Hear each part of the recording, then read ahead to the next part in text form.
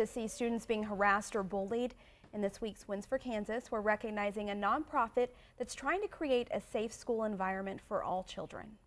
GLSEN is a national organization that advocates on behalf of LGBTQ students. Liz Hamor is the Wichita chapter's co-founder. It breaks my heart to think that any child could not feel safe, loved, respected, and affirmed for who they are. Hamor is a former teacher and admits she gets emotional talking about the kids who she's trying to help. A lot of our students really face discrimination, harassment on a daily basis.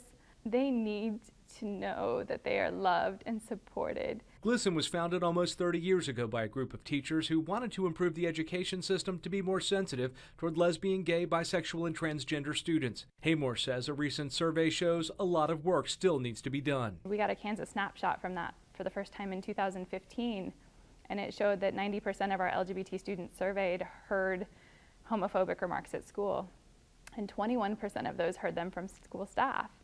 And so we have a lot of work to do around educating and helping people see that this is something that's a daily experience for our students. Through support and education, GLSEN hopes to change all that.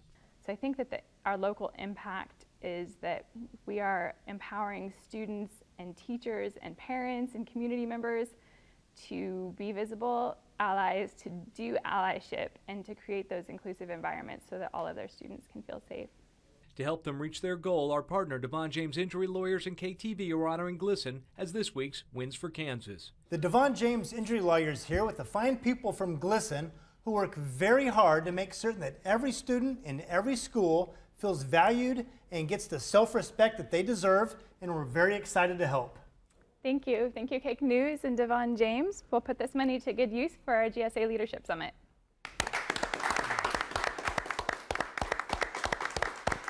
Jim Grimes, Cake News.